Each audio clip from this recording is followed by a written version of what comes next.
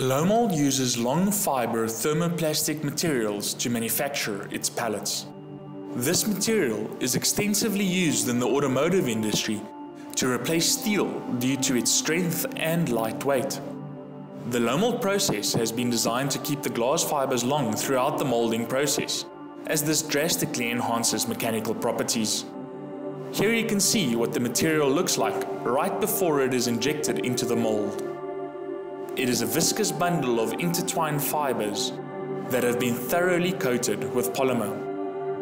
Once injected into the part, the long glass fibres form a matrix inside the polymer that work together to carry loads. Traditional processes, such as injection moulding, break fibres due to small gates and high shear. LOMOLD retains fibre lengths into the final part, and thus LOMOLD products have up to 8 times higher mechanical properties compared to products made from the same material with injection moulding.